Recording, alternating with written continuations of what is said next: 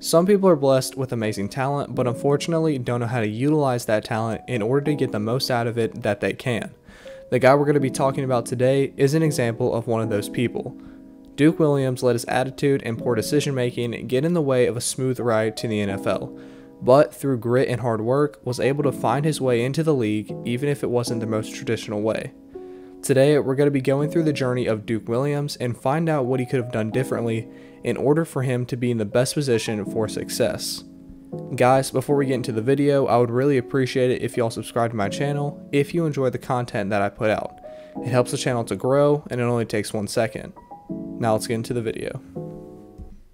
Duke grew up in Reserve, Louisiana and attended East St. John High School. As a senior, he had 1,495 receiving yards and 25 touchdowns. That, along with his 6'3", 190-pound frame, made him unstoppable. But unfortunately, he was not academically eligible and decided to go the JUCO route and ended up attending Gulf Coast Community College in Mississippi. In Duke's one and only season at Gulf Coast Community College, he had 67 receptions for 1,295 yards and 17 touchdowns. He was a scoring machine and became the #1 JUCO player in the country. So naturally, coaches across the country were dying to get this guy, and he had offers from schools such as Auburn, LSU, Alabama, Mississippi State, Florida State, Miami, and many more. Duke heavily led towards LSU and actually committed to play there before ultimately decommitting to play at Auburn University. Duke burst onto the scene at Auburn and in his first season recorded 45 receptions for 730 yards and 5 touchdowns, despite only playing in 10 games because of an MCL tear during the season.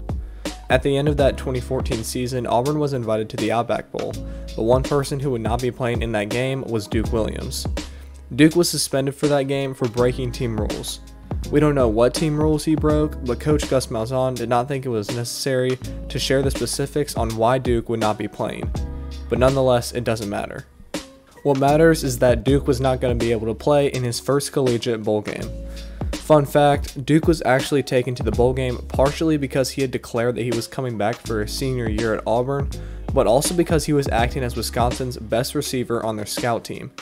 And that had to be humbling. This suspension was a sign of things to come for the 6'3", 200-pound receiver. During spring training, something happened that kind of confused Auburn fans. Duke made a couple of tweets that made some fans worried. In these tweets, he implied that he was leaving, or at least thinking about leaving Auburn. He said things like, "I'm gonna have to look at my options after my final exam," and "I don't know if this is the place for me." Coach Malzahn actually addressed this by saying, quote, "Kids will be kids." Eventually, things worked out and Duke ended up staying at Auburn. Going into his senior season, Duke had high expectations, as going into fall camp, he was placed on the watch list of the Maxwell Award and the Walter Camp Award.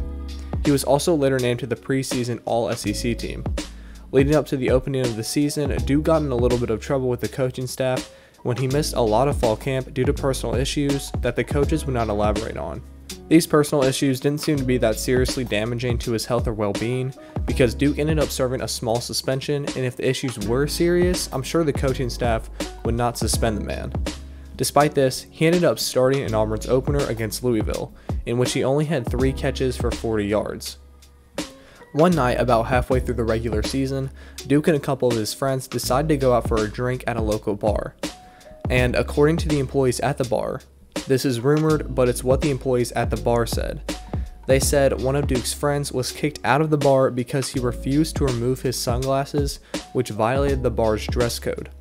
Duke, who according to the employees appeared to be intoxicated, verbally harassed the security guards in an attempt to get his friend back into the bar, which then led to him getting thrown out of the bar himself.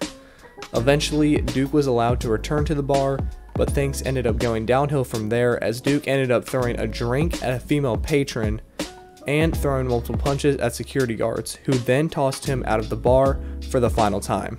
Sadly, not soon after this event, on October 5th, 2015, Duke was released from the Auburn football team. This was a low point in Duke's life, and though it may seem that he would never recover, he would.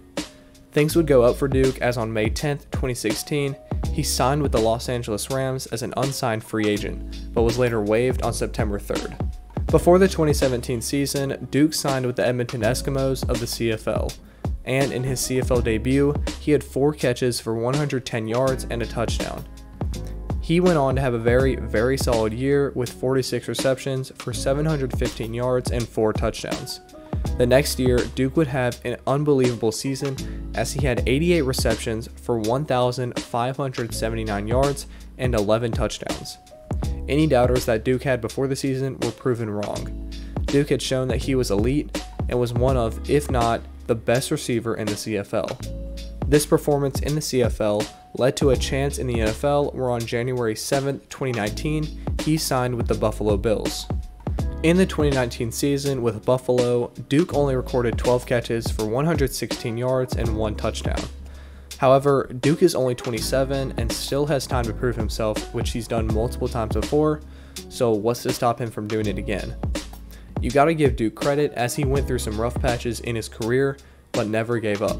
He kept going and eventually got on the right path, and hopefully he's able to turn his career into a great one.